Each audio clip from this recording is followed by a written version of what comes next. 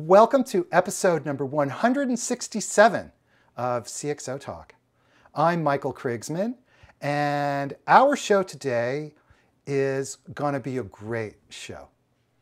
We're talking with Jay Ferro, who is the Chief Information Officer of the American Cancer Society. We're going to talk about digital transformation inside this very large nonprofit organization. And Jay, how are you today? Michael, I'm great. Thanks for having me. It's great to be here.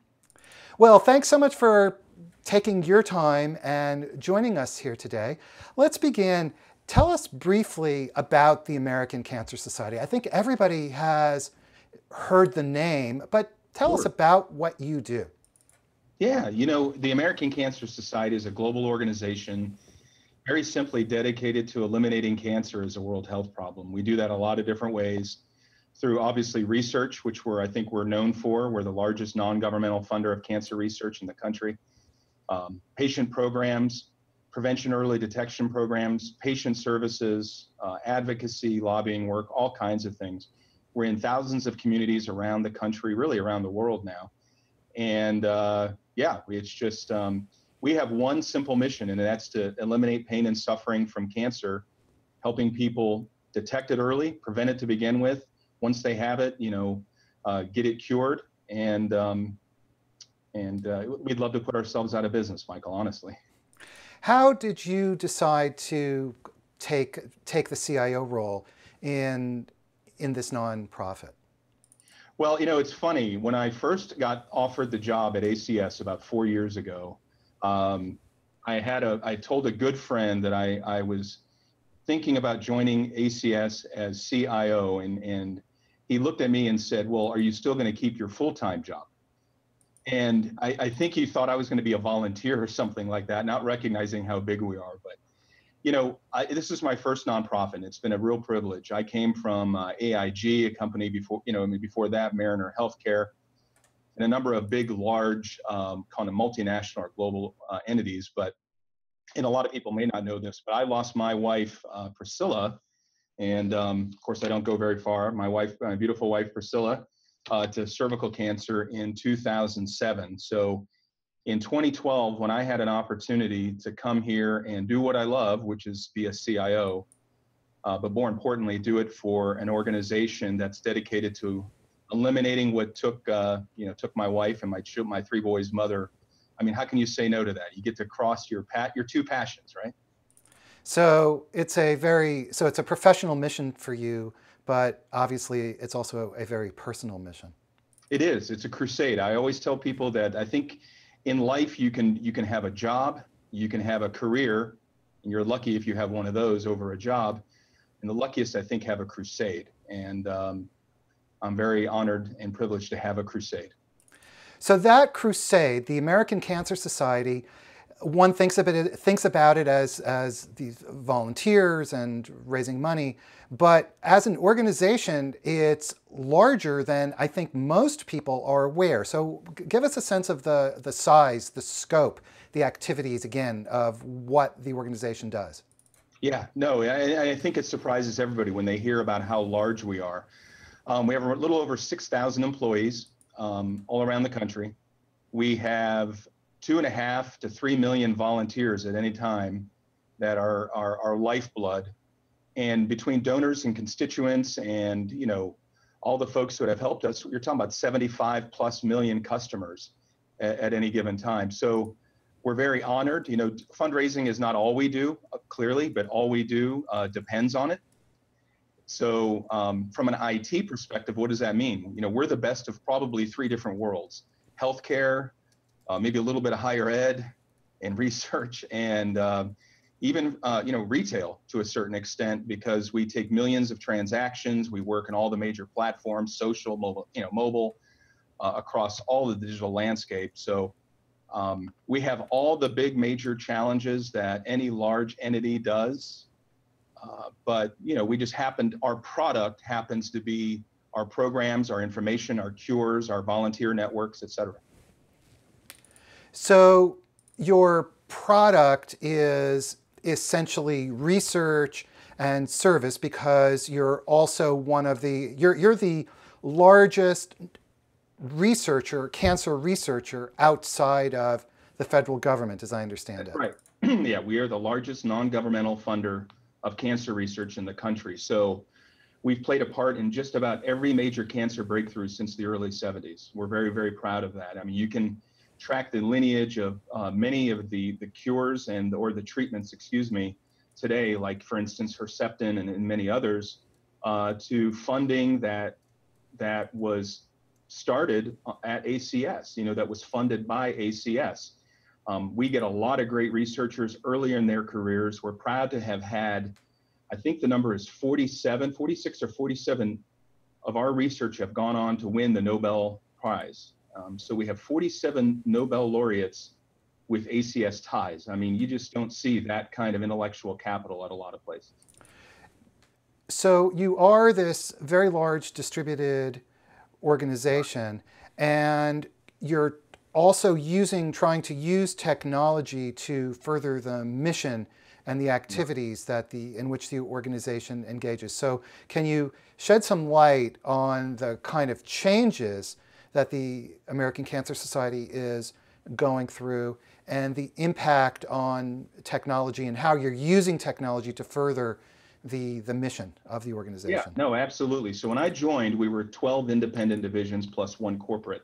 So there was a huge opportunity right at the beginning to do a whole lot of improvement on the blocking and tackling of IT, right? You had 13 different independent IT companies, very common in the nonprofit space or even the for-profit space to have this federated model. And we became one unified global functional-based IT organization. So once you kind of stem the bleeding and kind of take advantage of some of those early economies of scale, we had a real opportunity to transform the way that we interact with our volunteers, the way that we interact with our donors. And it's not just about taking digital technology and applying it toward old business process, because all that does is make old business processes faster.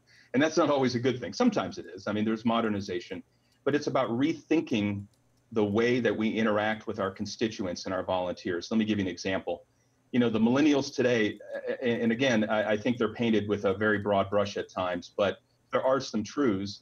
They are very used to a highly customized experience. That's the same in a not-for-profit, in a fundraising or volunteering perspective. We've got to give them volunteer experiences that are tailored to them, to their time, talent, and treasure. Just as in the for-profit space, you see for-profit organizations wanting an experience from Michael Krigsman. They want you to feel special when you walk into a store or where you buy a product, and they want you to know that they know you're there and that they care about you. We want the same thing because we want donors for life. We want volunteers for life. We want people to know that we care, that we're here 24/7, 365. So all the systems that are behind that, cloud-based identity and customer identity and access management, a more robust CRM, mobile technology, all of those things, geofencing at events, that we're rolling out later this year, where I know Michael shows up at an event and I can personally thank you. And, just some of those kind of cooler technologies are going to change the game for us. But it's with the intent of attracting, retaining donors and volunteers, all for the purpose of furthering our mission, right? And, if we can do that, I mean, it's going to be a game changer for us.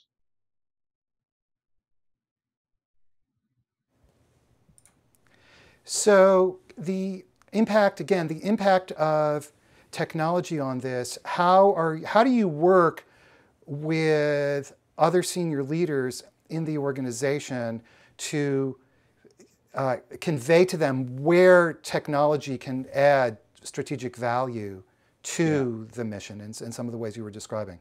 That's been a journey, right? So my boss told me when I came here, my old boss, he's since retired, but when I came here, he said, Jay, IT is a 4-letter word in this organization, which I didn't want to ask him really what he meant, but he said, you've got your work cut out for you, and that's why you're here. So what that really meant is multifaceted. One, IT was not where it needed to be. It wasn't a strategic partner. Beyond that, it wasn't even a good order taker. So we had to reestablish credibility. There is no way I could have walked in 3.5, 4 years ago and said, let me introduce you guys to digital transformation. They would have looked at me as if I had sprouted a second head and said, let me show you the door.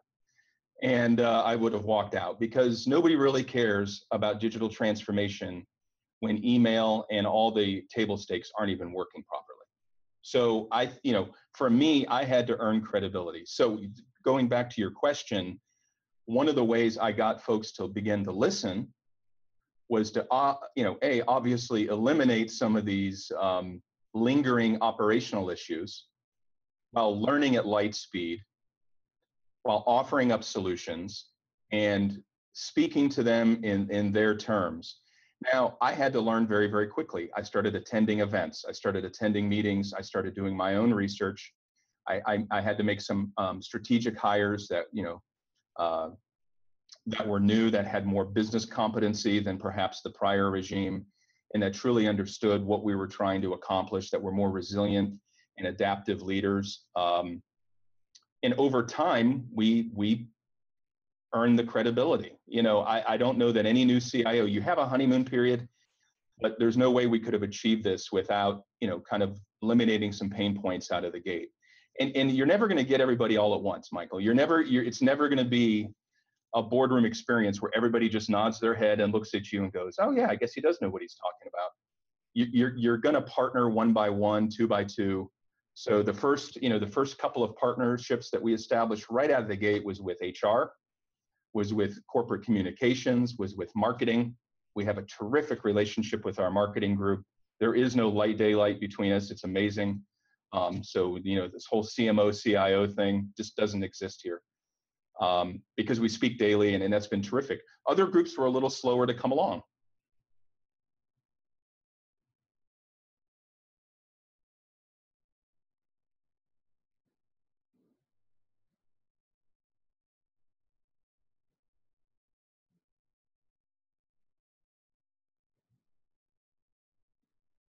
Yeah. Well, it goes beyond just us liking together and liking each other and speaking, singing Kumbaya every day. We do genuinely like each other, but and we have the kind of same mindset. But she's a terrific partner, and we agreed early on that we were going to try to nip it in the bud and create shared goals. That meant sharing resources. That meant sharing our actual business and strategic goals for my organization and hers. And that's all wonderful, but if I can't execute her strategy or our organization strategy from a marketing perspective, all that sunshine is going to go away pretty quickly. We've had to continue to become a more nimble, more responsive, more reactive IT organization, because marketing tends to move much faster generally than IT does. And in order to keep up with that pace of change, and it's not without its pitfalls. I've screwed up, and I've given her permission, not that she needed it, but to call me out when she needed to call me out, and she has done the same thing. So it all starts with the human element. Me looking her in the eye and vice versa and saying, look, the only way we're going to be successful is doing this together, and creating that mutual respect. And it trickled down to our teams, and I'm happy to say it's worked out very well. How do you manage the fact, as you said, that the marketing organization has very short time frames, and IT has a different set of constraints that can affect the time frames in which you can operate? So how do you reconcile the different requirements of IT and the marketing organization together? Well, I look at some of the technologies that they've wanted to roll out very, very quickly, whether it's campaign management technologies, multi-channel marketing strategies, digital, mobile, rebranding all of our web properties. It forced IT. Well, first of all, let me go backwards. Any new CIO in his or her role has to find out who's on the bus pretty quickly. Who's on the bus, and people have heard me say, either you change people or you change people. And so we had to change our culture in IT to be a far more streamlined, simplified, standardized, responsive, forward-thinking organization. How do you do that? It's more than just a mindset. You reduce complexity in your IT organization. You shut down legacy. You streamline processes. You're invited early to the meetings. You say yes, and you never say no. You say, well, let's talk about that. We have options. So there's a lot of very tactical things that go into being a better partner. It forced us to come out of our comfort zone. It also forced us to, to maybe give people sandboxes and let them play within it. I say this all the time here. If I can get another department in a sandbox, we talk about shadow IT. If they can stay in the confines of that, meaning they're not going to violate security, they're not going to put the organization at risk, let them play in the sandbox. Some of the best ideas that we're ever going to get are as if we provide them the tools and the kind of that environment to play in. The flip side is we've had to educate about security, about threats, digital threats that are out there, and we meet in the middle. I don't think we'll ever move as fast as they want us to, but I don't think we're as slow as maybe that we're told from time to time. We have an interesting question from Twitter. Arsalan Khan asks, when you're talking about first improving the operations and then transforming, would it help if the CIO and the COO, Chief Operating Officer, were the same person? Is that a way to help address this issue? Wow, what a terrific question. Selfishly, I would say yes. It's a great question. Thank you for tweeting that. I will say this, in a perfect world, I think effective or really good CIOs make terrific COOs. And it would certainly eliminate a whole lot of handoffs if that CIO had operations as well. I can tell you that as an organization, we've matured. We no longer have a COO, but we have the functions that normally would report up to a COO, and they simply are owned by me and by other groups. So I think that's a vote of confidence, by my boss, our CEO, that he respects our ability to deliver operational initiatives. So, but going back to the question, in a perfect world, and that would be great. Why not just be CEO at the time too? But that job's taken right now. One of the one of the core things that any nonprofit has to do is manage donations, is find ways of getting donations and managing those donations. And I know, well, you were talking earlier about the importance of having a broad view of the customer and customer experience. Can you elaborate on that customer view? Talk about the customer view for us and how you interact with your customers and what do you do as far as that goes? Yeah, what really spawned this for us is, obviously there's the retail model that I referred to earlier. And we're primarily known for probably 3 or 4 different fundraising models around the country, really around the world now in 25 countries. Relay for Life is by far our largest. So if you are in one of 5,000 communities around the world, you have probably seen a Relay for Life sign near a school or near a track or near a park or something like that. That is our primary fundraiser. We have 5,000 of them, 2.5 to 3 million participants in that every year. It's an amazing thing. I mean, 120,000 teams. And we take millions of transactions leading up to the actual events. The model's changing though, and it used to be back in the 80s, 90s, et cetera, that you build the event and people come, and they clearly still do. Relayers are amazing, and this is one of many examples, but the paradigm is shifting now. Michael, the millennial or even the Gen Xer or the Gen Zer wants to fundraise on his or her own terms. You may want to attend a relay once a year, and that's great. But you may want to have a bike-a-thon. So we're pivoting and putting some of the fundraising power back into the hands of the individual versus making it an event-centric focus. So, well, what does that really mean? Well, it means I need to know Michael. It means I want to know Michael, the fundraiser. I want to know Michael, the patient, the survivor, the caregiver, the donor. I want to know all aspects of Michael so I can provide that tailored experience, that rich, fulfilling experience that you walk away going, I just made a difference. I enjoyed my time with the American Cancer Society. I'm moving the needle in the battle against cancer. And the technology behind that comes in the form of a more robust CRM, identity and access management, from a constituent perspective, the linkages and the integrations between all of those. We call, we're building something called the Customer or Constituent 360 Hub, which all applications will be able to feed from. So at any given time, let's operationalize that. Michael makes a call to our 24/7, 365 call center to ask a question. I want to be able to see that you've also been a relay captain, that you're a survivor, that you've been on our website, so I can thank you. I want the mailings that you get. I want the emails that you get for Michael, not for me. And we can do that to a certain extent with segmentation and all of those other things. That's table stakes. But I want it to be for Michael, not for a 40-something white male and so-and-so. I want it to be for Michael Krigsman. And, we're getting there. And why? Because you walk away feeling like we're your American Cancer Society. And I'm not serving up data that's irrelevant or content that's irrelevant. We're making the best use of your donor dollars and your time. Because unlike the IRS, you don't have to pay us or give us anything. I mean, they're volunteers for a reason and they're donors. You have an option to go other places, and we've got to earn that investment in us.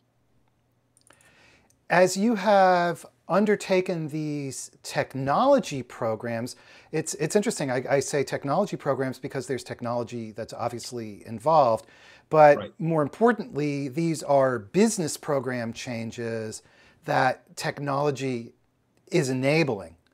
That's right. So as you've undertaken, let's say, these business programs, what about the culture of the organization? How has that had to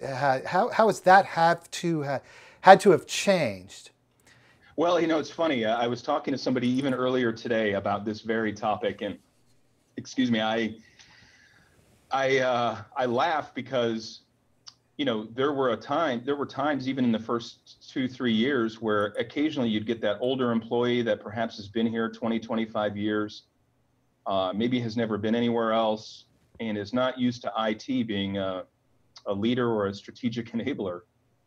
And they would introduce you. This is Jay Ferro, our chief IT guy.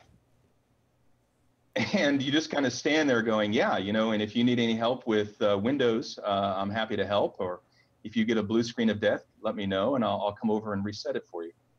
I said, but you've just tapped out my desktop knowledge. It's been a while since I've been an IT guy. But all kidding aside, some executives and folks who have come from the outside primarily knew about the power of IT, and had come from more progressive organizations. Our employee base skews very young, so millennials and Gen Xers have an expectation that technology is fairly far along. Some of the, and this is really not age, but some of the folks who have maybe been here a long time weren't at first used to, what's the IT guy think he knows about all of this strategy? Who's he talking about our programs? And again, you earn the credibility, not just through IT delivery, but through showing that you're a business leader, not just an IT leader. You've heard me say, Michael, that CIOs are business leaders first and technologists second, or at least good ones. But that means me showing up at events. That means me fundraising. I'm happy to say that of 100,000+ teams around the world for Relay, my IT team is in the top 20. Well, yeah, that I want the money that comes along with that for the organization. But almost as important is that all of my IT staff all around the country, we have to eat our own cooking. We have to use the mobile apps, the web apps, all the systems that we roll out. We show up at events and we talk to folks who are using them, and the learnings have just been terrific. But that's just one way I've earned credibility. Our team, more importantly, has earned credibility that we might know what we're talking about a little bit. So this is such an interesting topic, and just drill into this point for a moment, if you would. Sure. So you're the Chief Information Officer, information technology role, and yet at the same time, the focus of what you do is a set of business activities. And again, how do you reconcile that technology job with the business role? That's right. So there are we do have an IT strategy, but it's a subset of our business strategy. In fact, that's a very clumsy way to put it. Let me rephrase that. We have an IT operational improvement, continual improvement strategy. We have all of these other things we talk about, whether it's social, mobile analytics, cloud, all of these things where we want to reduce costs, improve efficiency, security. The big strategic projects that we're working on are not IT projects, yet every single one of them has IT as a leader in it. Right? So our strategy, my boss said it best. He said, Jay, and he said this on an enterprise-wide call, there is nothing we've done, there is nothing we're doing, nor there's anything that we will do that doesn't have IT as a strategic enabler or as a leader. And he's dead on. I don't care if it's research. I don't care if it's our new partnership with IBM Watson. I don't care if it's any of that. IT is at the table. But I don't go in as the IT guy. I go in as a business person who understands what we're trying to accomplish. Then I ladle on how we can accomplish it. So, too many CIOs or IT leads walk in with cloud this or cloud that, or bits and bytes and blinking lights and racks and U's and line speeds, all super important, They will yawn you out of the boardroom. Unless you can give them a real reason to care. And, the onus is on us as CIOs to understand and lead our business, not for the business to understand and lead IT. So how do you give them a reason to care? What do? You got to prove it. You got to execute. And, you got to show them at times that's required us to build proofs of concept that prove our understanding. I'll give you a perfect example. Our mobile app, which we just rolled out a new iteration of. We can take credit card, we can scan checks, people can check on their teams, you can use social login, our new fundraising app. It's terrific. We just did a soft launch, so next week is our big little sneak peek there. But it's raised millions for us, even in the old iteration, which did half of what our new iteration is. The reason I bring this up is because our organization at first never asked me for this. They never said, Jay, we need a mobile app that does all of these things. They said we need to do more with mobile. They said, well, boy, would it be great if we reduced our dependency on checks and use more than just a mobile web page that was very pretty, but something beyond that. But nobody said, Jay, we need a mobile app. We listened and heard all the business problems. I give my people permission to tinker, to use a percentage of their time at all times for quick wins, for tinkering, for innovation. And we created a proof of concept that scanned credit cards safely using PayPal's technology, but very transparent, partnered with Apple, partnered with a whole bunch of folks to help us design it, and brought it back to the head of marketing at the time. And they all kind of stared and said, I didn't know we could do that. And they said, you're solving business problems. You're actually applying technology in a way that we hadn't even thought of. And that's just one of dozens of examples where we've led the conversation. Now, what they did is they said, but wouldn't it be great if it did this? Because once they saw that proof of concept and that straw man, we were able to iterate from that point on because we got some credibility right out of the gate. They realized that, hey, you guys might actually know our business processes. That's pretty solid for a first effort. So I challenge folks to listen, learn, and when you have an opportunity, don't wait to take the order. Don't wait for I need the fully fleshed business requirements. If you're listening, 80% of it. Go iterate, create a proof of concept, and bring it back. If you miss, you miss. At least you've tried. So the foundation is having real clarity and very, very strong cooperation with the business, because otherwise you wouldn't understand the nuances of what they actually need in order to build an app that meets their needs. That's exactly right. And I think too often IT professionals get enamored with the technology and we do it for technology's sake. We built that not for our own edification or because mobile apps are cool, and they are, but because we saw a business problem. We were taking too much paper. We were taking too many checks. At event, We couldn't process credit cards fast enough. We couldn't send out machines to read them fast enough. We didn't have a great peer-to-peer technology where you and I are sitting at dinner and I say, well, would you like to make a donation to my team? Yeah, I don't have my checkbook with me. Don't worry. I can take this right here securely, PCI compliant, all kinds of things. And that was something they hadn't been exposed to it and they didn't know it could be done. And we knew it and created a straw man. So part of that customer relationship then is using technology to allow people working at the American Cancer Society to, as salespeople say, always be closing. Always be closing. Always be closing. The thing is, though, I love what we do. I love my IT organization. But what I'm most proud of, Michael, about everything we do is that it's never for the glory of IT. It's never for, now we love what we do, don't get me wrong. And we're very proud of the technology solutions and we always want to get better. We are our own harshest critic. And if you're a CIO and you're not harder on your team than the business is, you're not going to be a CIO very long. That said, we love what our organization does.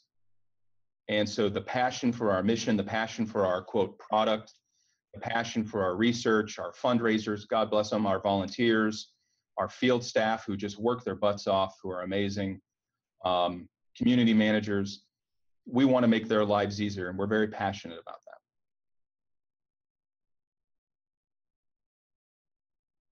We have. Yeah.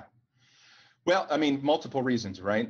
First and foremost, I think we dipped our toes in the way everybody does, payroll, time and labor, maybe.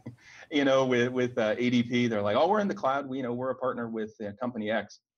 Cloud is not a one size fits all. It's a tool that a CIO has in his or her tool belt. And we looked at it and I said, if somebody can do something better, faster, cheaper, or more securely, and offer me more capability for the same or less, or even more if it's significantly more capability, I want to have a discussion. I want to get rid of the commodity technologies. So you look, the first big foray was getting off of Lotus Notes and moving to Microsoft 365. And that was huge for us. Notes had been here since 1998. We had 5,000 applications in Lotus Notes. And so moving to SharePoint, moving to the cloud, moving to all of that was a huge cultural change more than it was a technology change. But it proved, and it was very, very successful, but it enabled so many other things. It enabled cloud-based storage. It enabled cloud-based collaboration with our volunteers. It enabled all of these other things, VoIP or UCaaS solutions for some of our smaller offices we're beginning to roll out using some of the more advanced stuff that Microsoft's rolling out now. Why? Better capabilities, more security, faster iterations than I can do. For me to replicate what they're doing, and again, it's not limited to Microsoft. There are dozens of terrific cloud providers out there that we're looking at or have used. For me to replicate that would be cost prohibitive, and nor would I want to invest donor dollars. So I want to be able to look our constituents in the eye and say, I am squeezing out the most I can for the dollars that we've been given. Other things we're looking at are future state CRM. Right now, our CRM is on-prem. It's a legacy CRM. It's huge install. It's the heart of a lot of what we do. 75, almost 77 million constituent records. Huge by any measure. Whatever we select here later this year, it will not be here. I want it to be in the cloud. I want it to be mobile first. And I wanted to enable our workforce out in the field because they're the people doing the real work, them and our volunteers, not me or not us. Our job is to make their lives easier, not have them VPN in and stand on one foot and dance in a circle in order to get what they need. I want it on their terms in a platform agnostic, mobilely enabled, secure way. Is there any part of your systems technology data that you plan to keep on premise because you don't want the cloud? And if so, what would that be? Yeah, some of our research data right now. Longer term, we may look at those.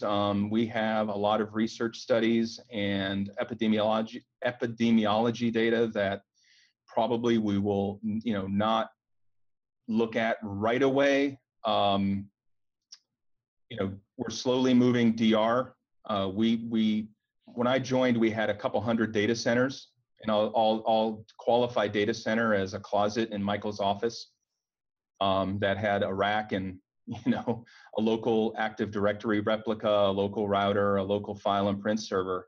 I'm happy to say we've pulled out 90% of that, and we're now at a point where I can hand off DR and I can hand off these commodity technologies to a cloud provider. But there's a handful of things, particularly around the research arena and some of our cancer control information and other things that short midterm will probably keep on-prem. But I can't imagine a scenario where longer term we wouldn't consider the cloud for just about everything that we do. You mentioned earlier that changing over to the cloud required a culture shift, which again is one of those things that I find so interesting, because on one level, the cloud is a change in technology. It's not a change in mind, but actually it is a change in mind. So maybe elaborate on that point. Yeah, the cloud, I think, 3 years ago when we did, when we first kind of dove in head first, was a little bit of a scary thing for some of the older school folks, IT and non. We took great comfort in the warmth of our blinking lights and the fact that I could go in and touch the silicone and on all of that. And I think just getting folks comfortable that first and foremost, our data is secure, that we are truly going to capture the efficiencies that we're going to capture. So we put together a business case. I said, look, let me put my money where my mouth is. And let's measure ROI. Let's measure the benefits that we're getting. And I'm happy to say that they all bore out. And it was really more fear of change than it was actual fear of reality. And, one of the things that's helped us, Michael, and I'd be remiss if I didn't bring this up, is we've established champions all across the country. So I'm talking about non-IT folks who are more tech savvy, that want to be early adopters of technology, that want to be change agents. You hear me and my good friend David Bray and so many other people talk about being change agents. And I'm proud to say that we have a number of change champions and change agents around this organization that are terrific, that are early adopters, that want to become evangelists. So whenever we roll out a new technology, whether it's our mobile apps or 365 or new business and analytical capability, new mobile CRM capability, we establish these groups of 8 change agents around the organization to beat it up, provide feedback. They're allowed to be brutally honest with us about what works. But guess what? They feel like they're in the fold, and they are. They're invaluable. And when we do roll it out, you have built-in evangelists that are at your defense, whenever you roll out a big technology. So it's worked really well on multiple fronts. Jay, you mentioned David Bray, and for folks who don't know, David Bray is the Chief Information Officer for the Federal Communications Commission. And he is, yeah, I should have said that. David's a terrific change agent and a terrific CIO and a good friend. So historically, we thought about change management as very often you're rolling out an ERP system and Central HQ is sending out newsletters saying everything's going to be great. Oh, you've been here. So what is change management in today's world? Well, it's about transparency and inclusiveness, quite frankly. I heard a change manager once tell me that you can't communicate too much, which I think is a bit of an overstatement. But to me, it's all about setting the right expectations about what is and what isn't going to happen, being as inclusive and as transparent as you can, describing and being and articulating the desired outcomes and the reasons that you're changing, and being as open and honest about those as you can. And God knows when you screw up, admit you screwed up. When we decided to move to Office 365, one of the things we also did was implemented email retention. Well, you know as well as I do that when a CIO tries to lead email retention, it doesn't go very well. So I enlisted our general counsel and our COO at the time And I said, if I'm going down, I'm taking you two with me. But it was a huge change. People were using email as a file retention system, and that was just not a good place to be. And this is just one kind of small tactical example, but we had to be very open and honest about why we needed to change. I know it's tough. We're giving you these alternatives. Come along with us for the ride. Trust us, it's going to be okay. We're giving you these different ways of collaboration through team sites or through our new intranet or through all these other things like Yammer and other technologies that we use. I promise, just trust us, take the leap, it'll be worth it. I'd say 95% of the people were okay with that. And when we did screw up, it wasn't some cryptic message from information technology. It was an email from Jay Ferro saying, oops, when it was a big enough error, I said, look, I expect better. We should have done better. And you won't see this happen again on my watch. We're going to do everything we can to prevent it. And that earns credibility along the way, too. So if traditional, God, I don't want to insult my friends who are in change management. I was going to say, so I'll say it anyways, if traditional change management is about whitewashing and getting the corporate line out there, distributing the corporate message, then modern change management is blank. And I'll ask you to fill in that blank. Transparent. Transparency. Okay.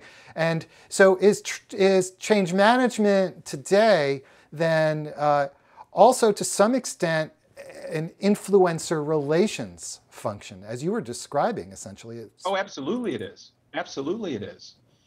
The reason so many change management initiatives fail is because they're incomplete.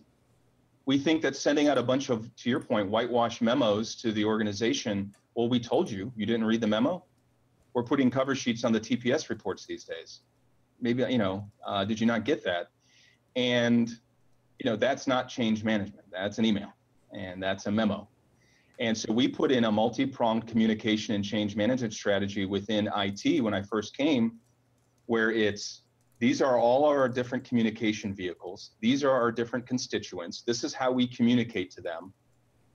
This is when, so we have this whole communication strategy, which actually Gartner did a case study on, but we were very proud of it. We wanted to open the kimono as much as you can. Now, here's what I'm not saying. There is proprietary data or proprietary things you can't discuss. I recognize that. So you always get that one contrarian that's going to be like, oh, well, you can't talk about salary. Yeah, I know you can't talk about salary information and personal data and all that. But where you can be open and transparent, you need to be. This is what we're expecting. It's going to be hard. I apologize in advance. We're going to be living in a dual system world for about 3 months. I know it stinks, but thank you for your patience. Thank you. When we get here, we're going to save the organization millions. When we get here, you're going to be able to do this. Come along for the ride with me. And it required me and my leadership to be extremely visible, recording videos, walking around, visiting sites, thanking people. It's part of being a servant leader. We're almost out of time, but since you brought up the concept of servant leadership, maybe you can elaborate on that but briefly though, because we're really just about out of time. Yeah, to me, if you're not ready to serve, you're not ready to lead. And it's all about enabling your team, providing strategic direction, thanking them, getting out of their way, knocking down barriers, disciplining when necessary, but with a servant's heart in mind, and recognizing that the best way to lead is to serve. And people think maybe it's a position of weakness, and it's the complete opposite. The big misconception is that there's a finite amount of glory or recognition, a finite bucket. And the reality is the more that you give away, the bigger the bucket becomes. And, that's, my dad taught me that years ago. I don't know that I appreciated it, Michael, when I was a young man, but the older I get, the more I realize that guy was right about a lot of things. So. We had a guest, Sanjay Poonen, who is do you know Sanjay? I do, yeah. And he spoke at length about servant leadership. But we are just about out of time, but let's finish. What advice do you have for both CIOs and their organizations to get the maximum value, the maximum benefit from IT? Start with the problems you're trying to solve. Start with the customer in mind. Start with the product you're trying to deliver. Start with the service that you're trying to provide. Don't start with the solution in mind. Okay. Educate yourselves, reach across the aisle, relocate, knock down the barriers. At the end of the day, I see, Michael, the biggest problems, the biggest challenges to any organization is people just don't communicate. They don't get in a room and everybody's worried about turf. They're worried about credit. They're worried about headcount. They're worried about all this other stuff. Worry about outcomes. What are you trying to accomplish as an organization? There is plenty of glory to go around. There's plenty of work to be done. And just roll up your sleeves, check your ego at the door, focus on the outcomes, focus on transforming and delighting your customers. And good things really begin to happen. The technology, I promise, will fall into place. For CIOs, never take your eye off the operational ball while you're doing all this. Nobody cares that you want to set sail to Bora Bora while your boat's taking on water. You'll be underwater pretty quick and you won't get out of the harbor. So we get to do both. Okay, wow. Lots of wisdom on how to be a good CIO and how an organization can take advantage of technology in the business context. You have been watching episode number 167 of CXOTalk, and we've been speaking with Jay Ferro, who is the Chief Information Officer of the American Cancer Society. Jay, again, thank you so much for being with us today. Michael, thank you. It's been terrific being here, and congratulations on 167. That's quite an accomplishment. You know, just relentlessly doing it. Everybody, thank you for watching. Again, thanks to Jay Ferro, and come back next time. Bye-bye, everybody.